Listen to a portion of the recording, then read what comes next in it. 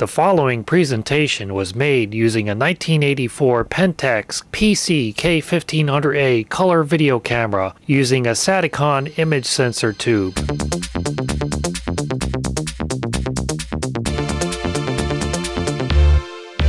I'm sure most people watching this are familiar with the three most common sizes of audio cassette tapes. First there was the compact cassette, introduced in 1963 by Philips.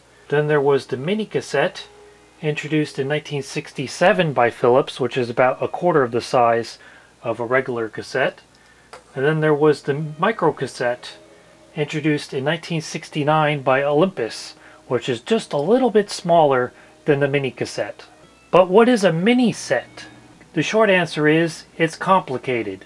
The first Minisette recorder was introduced in 1971 by RadioShack, and despite the name Minisette, it actually recorded onto standard compact cassettes, not mini cassettes.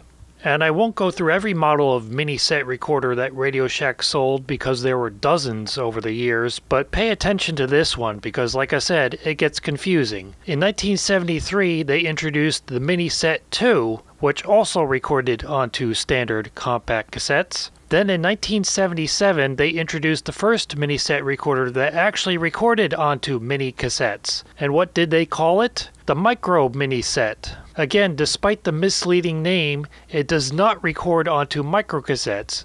This model uses mini cassettes. Then in 1979, they introduced their second model of mini cassette recorder, which they called the Micro Minisette 2. Finally, in 1982, they did actually introduce a Minisette recorder that recorded onto microcassettes. And what did they call it?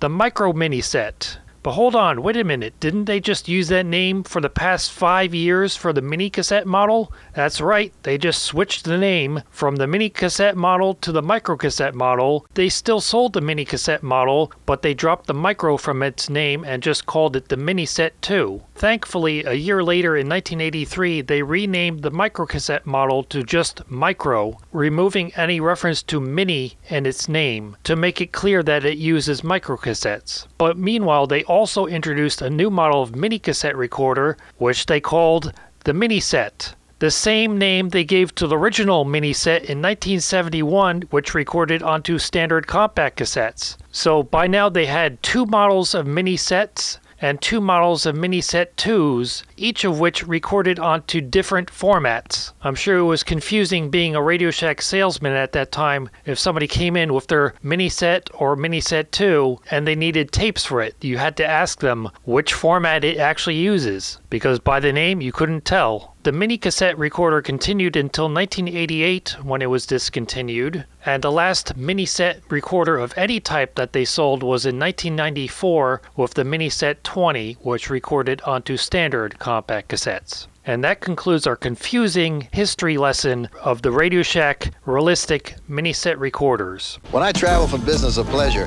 I take my Realistic radio recorder from RadioShack. It's compact and easy to carry. Has a built-in mic, ideal for taping business meetings. And the AM/FM radio lets me enjoy music and news. I can even record off the air. And right now, RadioShack has them on sale. $30 off. A real bargain for people on the go. The Realistic radio cassette recorder, just $59.95. Only at RadioShack, a Tandy company. With that long and confusing history lesson out of the way, let's take a look at this Minisette 10 from 1981. It was introduced in the fall of 1981 as what RadioShack called their high-style ultra-compact radio cassette at a price of $89.95. And yes, despite the name Minisette, this one uses regular cassettes. On the front we get a tape counter for reset button, a battery and recording level indicator, the cassette compartment, a 2.5-inch speaker, AM and FM radio tuning dial, built-in microphone. There are the controls on the top. It has a function selector switch for tape or off, radio, and a sleep timer. These are the cassette transport controls: pause, fast forward and cue, rewind and review, play, record, and stop and eject. And there's the volume control slider. And finally on the top there's the telescopic whip antenna for the FM radio. On this side is the tuning dial and the AM and FM band selector switch. And on the other side are your inputs and outputs for a microphone, remote, earphone, and a DC 9-volt adapter. There's the carrying handle. And on the back there's an information sticker, and on the bottom is the battery compartment. There's the information sticker on the back. I don't know why it says trade name. I've never seen that before on a Radio Shack product.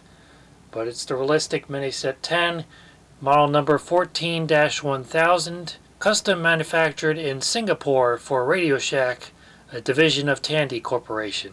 On the bottom is the battery compartment for 6 AA cells.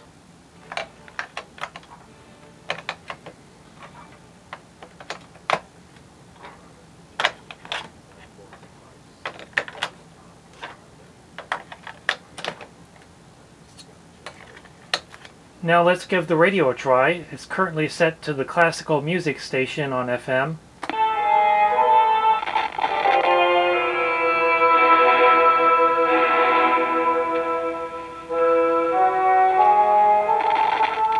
Volume control is a little bit scratchy. I need to spray some deoxit into that. Now let's see what else is on FM. It rocks on 105.5 WDHA. We are the Rock of New Jersey. It's Rock Turtle Monday on... Sing along and feel good with that one-of-a-kind blend of music only found on one radio station. Sunny Radio.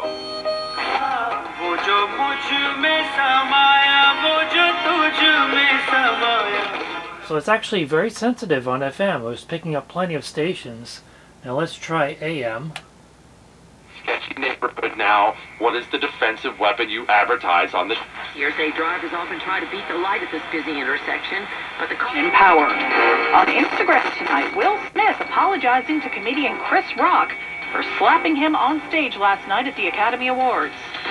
The MBTA says that service on the Orange Line is shut down in downtown Boston from Back Bay to North Station till further notice. Now it's picking up WBZ from Boston, and I'm here in New Jersey, about what, 250 miles away. So pretty good reception on AM, at least at night. Now let's try the cassette recorder. Appropriately enough, I have a Realistic cassette in it. So first let's just try recording my own voice through the built-in microphone. This is a recording test of the Realistic Minisette 10 cassette recorder radio from 1981, recording using its built-in microphone. It's hard to see that tape counter though. So here's the playback. This is a recording test of the Realistic Minisette 10 cassette recorder radio from 1981, recording using its built-in microphone. So not bad for the built-in microphone. Now I'm recording using an external dynamic microphone. This recorder has automatic level control, so now I'm speaking at arm's length distance to the microphone. And now I'm speaking up close to the microphone to hear if that makes a difference. Now here's a sample of this dynamic handheld microphone connected directly to the video camera, if you want to hear how that sounds. Previously I was using a Sony camcorder microphone attached to the video camera itself. Of course you can also record from the radio to the tape, so I'll try that now. And Any minute. they started to dig.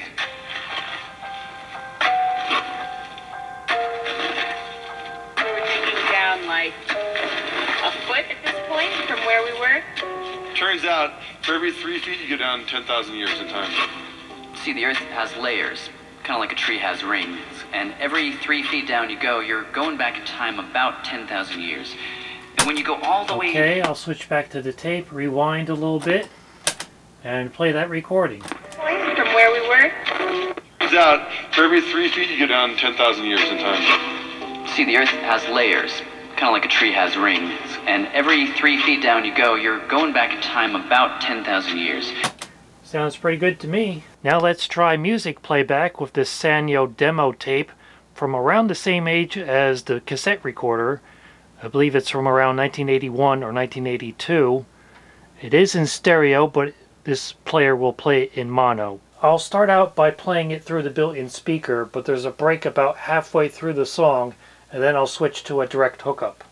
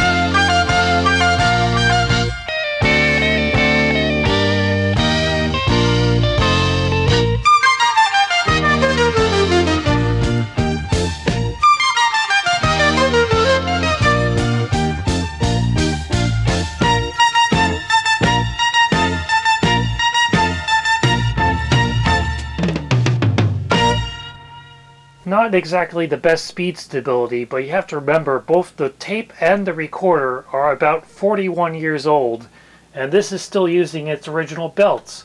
Plus, it was never really meant to be a high-fidelity music player anyway. There's only one more feature I didn't cover, and that is the sleep timer mode. This works the same as the sleep timer on a clock radio, except instead of using an electronic clock to make it shut off after a certain amount of time, it uses the length of a cassette tape to determine when to shut off. So you put in a cassette tape of your desired length, such as this one would be 45 minutes on one side of a 90-minute cassette, and you switch it to sleep timer mode and you press play, but instead of hearing what's on the tape, you hear the radio playing until it finishes the tape, and then the radio will shut off.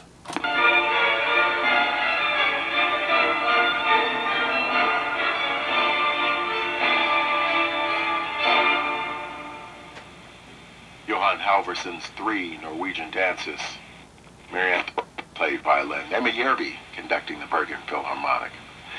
Here's music for strings. It's by Debussy, his string quartet in G minor, Tokyo String Quartet, right now on WQXR.